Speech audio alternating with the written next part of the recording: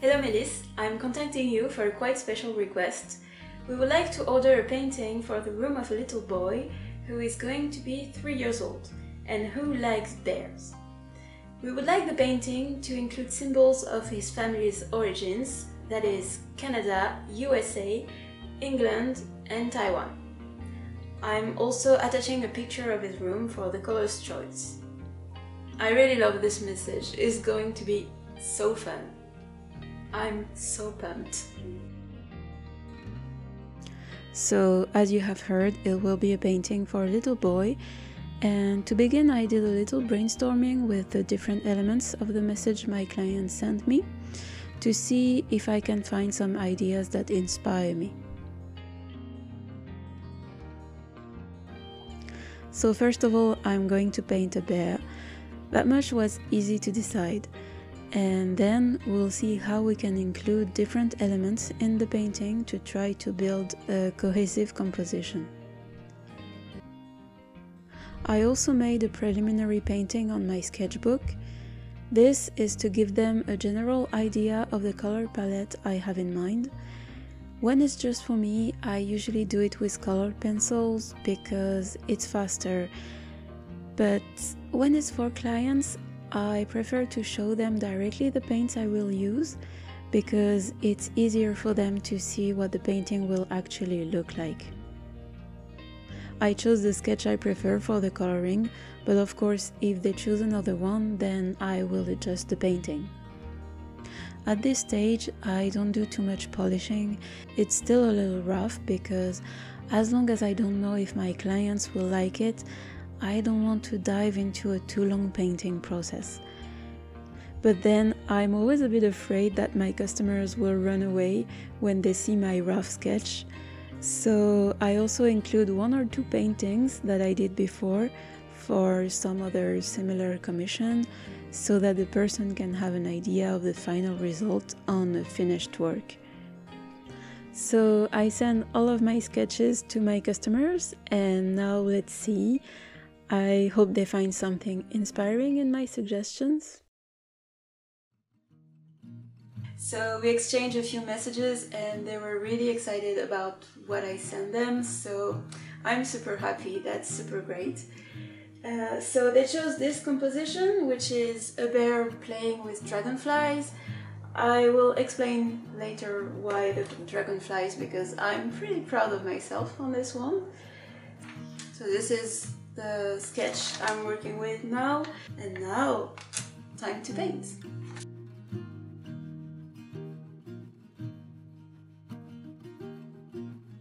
So when I got their answer, I was really excited because they chose the project that I liked best among the ones I sent them. Well, I like the others too, of course, but I think that if they hadn't chosen this one, I would have kept it in my list of projects because I really like it. I started painting the background, and at this stage I think of how I will arrange the composition because I will try to direct the eye towards where I want it to go.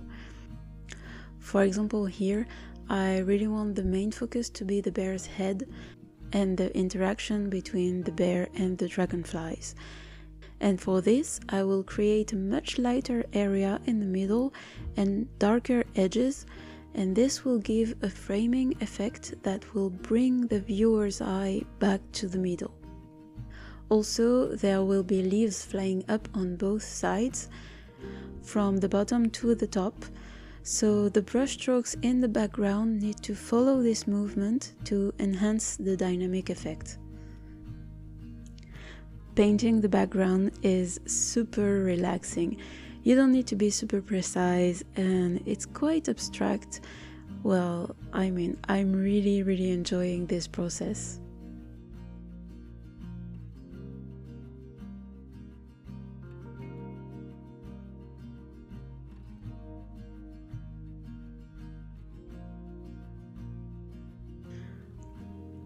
When I thought about the different symbols that would be included, since they asked me to paint a bear, I chose to paint a grizzly bear.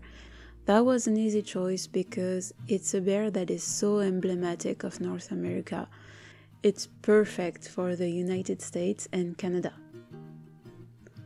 Of course, I'm going to paint it in my style. I want it to look kind and playful, and to recognize that it's a grizzly, I'm going to include some features that will help to distinguish it from other bears. For example, one thing that allows you to recognize grizzlies from afar is that they have a hump on their back. It's a muscle mass that is so developed that it rises above their head when they are on their forelegs. Another feature of grizzly bears is that their forelegs are often darker than the rest of their body, and the demarcation is quite sharp, and I think it gives them a teddy bear look. I find it really cute. To paint the bear, I start by blocking the color areas very roughly to decide where I'm going to put the shadows and the lights. Then, to make the hairs, I use my fan brush. It's very convenient. Instead of painting each hair one by one, it's much faster and it gives a more natural effect. To make the bear look more friendly, I cheated a little. In fact, for the head, I used image of baby bears as a reference because they have more rounded and softer features. For the pose, I also adapted a little bit. I decided not to paint the claws because it would have made him look a little too aggressive. So I just painted the little pads so that it makes a big friendly paw.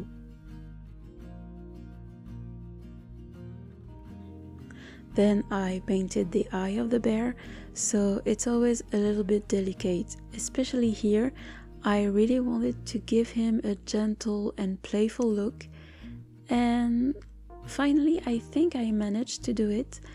And also I outlined the contour in dark brown so that it stands out quite well against the fur.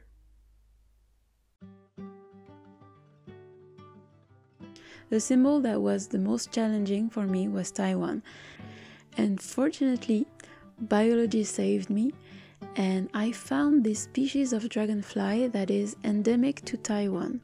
Endemic meaning that it is native to the island of Taiwan and it does not exist anywhere else.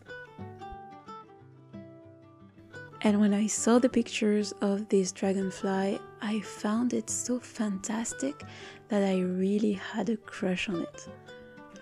So I asked my customers before if they were okay with the idea because, well, I love insects, but it's not necessarily the case for everyone. But in fact, they were as enthusiastic as I was, so that's how we opted for the dragonflies.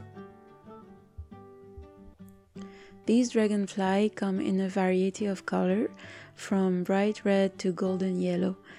And given the colors of the painting, I chose the red version. As it's the complementary color of green, it really comes out great. Also, I made 3 dragonflies in different flying poses to give a more dynamic look. And as they have really magnificent wings, I underlined the shape of the veins with small white reflections in order to make them stand out even from a distance.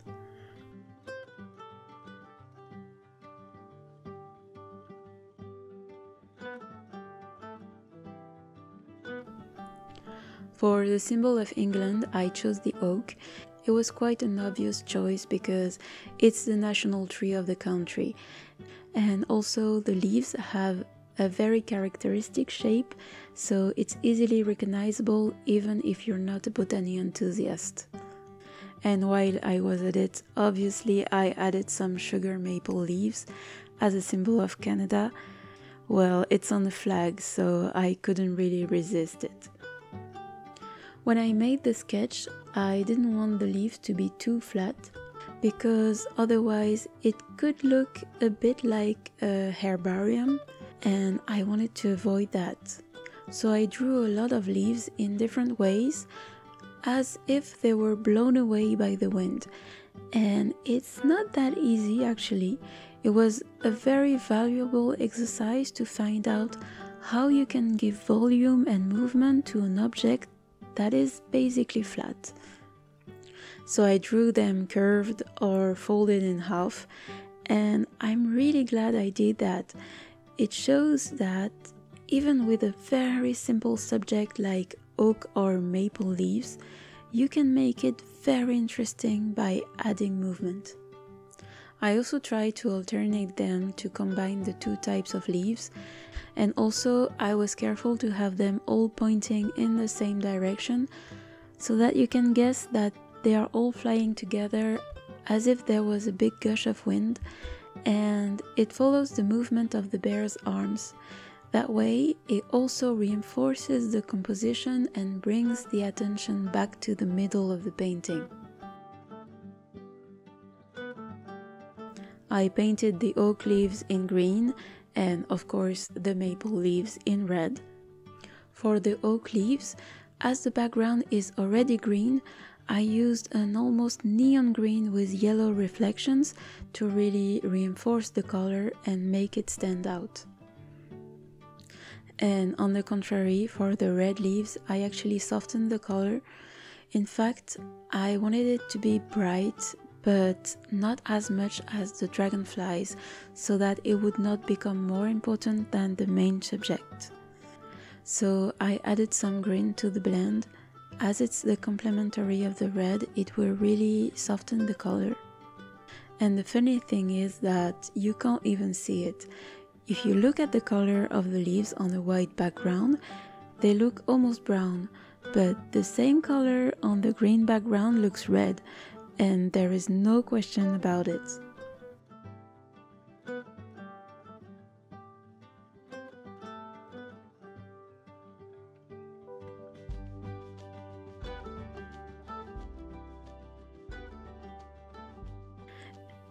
As usual, I prefer to deliver my originals framed, especially for gouache because it's quite sensitive, so for me it's reassuring. Besides, if there are small adjustments to make, I have the proper tools, I can do it right away. And for the customers, it's much more convenient. They don't need to find a frame of the right size, so they can hang it right away the day they receive it. And honestly, when it's for a child, well, when you have a 3-year-old child, you really don't have time to go chasing a frame. And here is the final result. I really enjoyed this project. As much the painting part as all the planning to integrate all the references in a composition that works well. If you watched the video until the end, put a thumbs up to tell YouTube you like this painting. Thank you very much for being here today. Don't hesitate to tell me what you thought of this painting in the comments. And I also recommend you these videos with even bigger project that I made, if you want to go watch that as well. Until next time, I wish you lots of inspiration and I will see you very soon. Bye!